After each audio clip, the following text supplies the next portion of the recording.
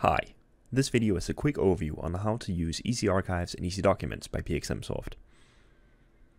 I've logged into SuccessFactors and I'm on the main page now. From here, we need to access the document management dashboard. This can be done in a variety of ways depending on how your administrator set it up. In this case, we can access it through this drop-down menu in the top. We could search for it, or we can use this tile that we've placed on our main page. This is the document management dashboard. Each of these tiles will be available to you depending on your role in the company. This means that, for example, a base level employee will not have access to HR functions and similar. We're going to start off with the Easy Archives part of this.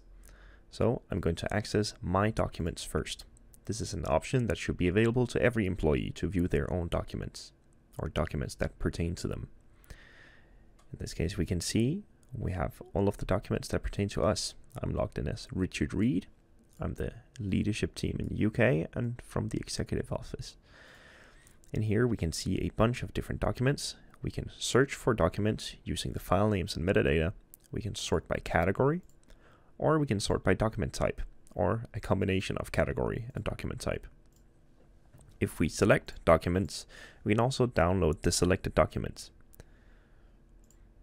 If a document is a PDF or an image file, we can also preview it in the application without having to download it.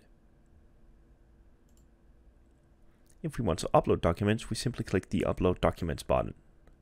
From here, we need to choose what type of document our document is. So in this case, let's upload a personal employee document certificate.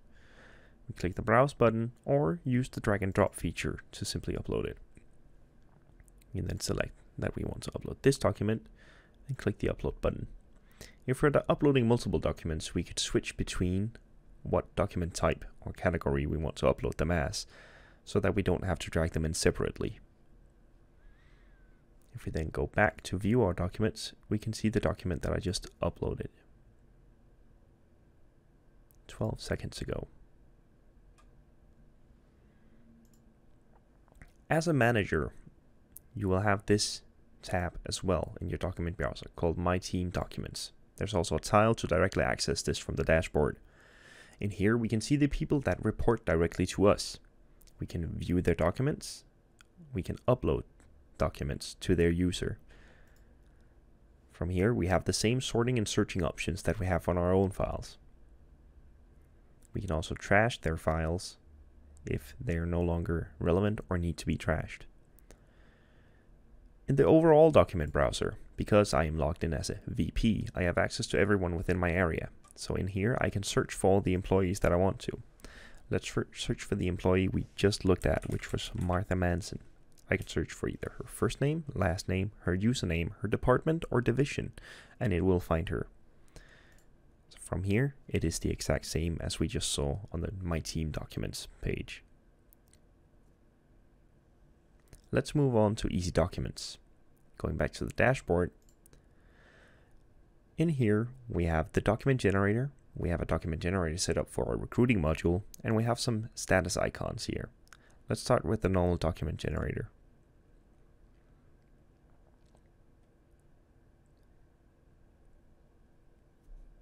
Generating a document is as simple as choosing the employee you wish to generate a document for. I'm going to be using the same example that I showed you before, Martha Manson.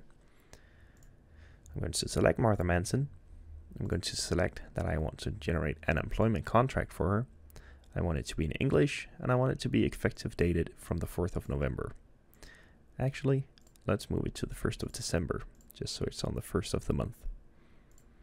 Creating the work area will take some time to load because it needs to collect all the data that is included in the template. It's now warning me that we are missing some variables in order to generate this contract. And I can have the option to either generate the document and ignore that we're missing variables, which will be visible, or we can replace the variables before we generate the actual document. I'm going to choose to replace it. In this case, we can see that it's the bonus amount that is not registered for Martha. So we need to input what her bonus should be in case she gets a bonus. I'm going to put 5,000 and then click Generate Document. We can now see all the segments that make up our document. In the top here we have a locked bar. We can't disable nor edit this bar because it contains our logo, so it shouldn't be editable. We then have a header that contains our company information, and refers to us as the employer, and our employee information. This address and name is pulled directly from SuccessFactors, so there's no way to get it wrong. This little icon out here represents that we can edit it, so if something is wrong in our metadata, we can actually correct it. So if the postal code is actually 4JS, we can then correct it and simply click display. In the bottom is where we select what we want to start processing. We can set processors and we can set up an approver. This is a role that you need to set up, or your admins need to set up, sorry. Once you've set up your approvers, you can select them from here. Right now, because I am the only VP in this area, I'm the only one who's set up as an approver, so I'm the only one available. You can also set up a separate signer if you're generating the document on behalf of someone else. The Set Envelopes button allows you to select what attachments you want besides the actual document once it's finished processing. So in this case we have an example envelope. This contains separate attachments. You can find a guide for how to set this up in our documentation. We can preview our document before we send it for processing to ensure that all the information is correct, and we want to see the page layout. So looking here, we can see we have our header that I was talking about, our logo, we have our other header with all the information, and then we have all of these segments that we talked about. In here we can see that we are pulling the title correctly. We're pulling the department, Great Britain Operations, and the bonus that we input when it asks for it. Go back to make a correction if we need to. By clicking Start Processing, we're sending it through the document lifecycle management flow. For this, it's set up that it doesn't need any approvals, because I didn't set an approver, but it does need 2 signatures. So this document will automatically pass through the approval step and then go on to get signed, in this case by Richard Reed, which is what I'm logged in as, through a digital signature vendor. And once that's complete, it'll be sent to Martha for processing as well.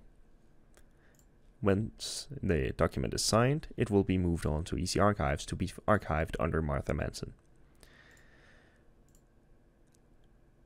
The document generator for recruiting works much in the same way, besides the fact that you need to also select a requisition and you're searching for a candidate rather than an employee. The requisitions, you can find both the IDs and the names of the requisitions as well as the salaries, so you can make sure that you're choosing the correct one. Otherwise, it functions the exact same way. These 4 tiles all indicate process status. The inbox here is documents that are awaiting my approval. The document I sent earlier automatically went through since I was the approver for it. These are documents that are pending my signature.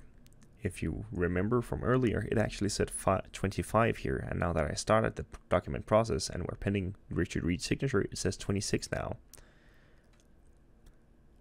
The tiles function as shortcuts to this page. This page has both signatures that I've requested and signatures that others have requested. We can sort by this using this status bar. If I select to view all of these and click go, I can view all the documents that I have access to as the VP. I can see who generated the document, who they generated for, and who's supposed to sign for it. If we go back and select only signatures requested, we can see the document that I tried to generate a few moments ago, that it passed through approval automatically, and that it's now requested a signature from me. We can see who the mail was sent to and how it works. This was a brief overview of both EC Archives and EC Documents. Hope it's been helpful. If you have any other questions, please do not hesitate to reach out. Otherwise, consult our documentation page on Confluence.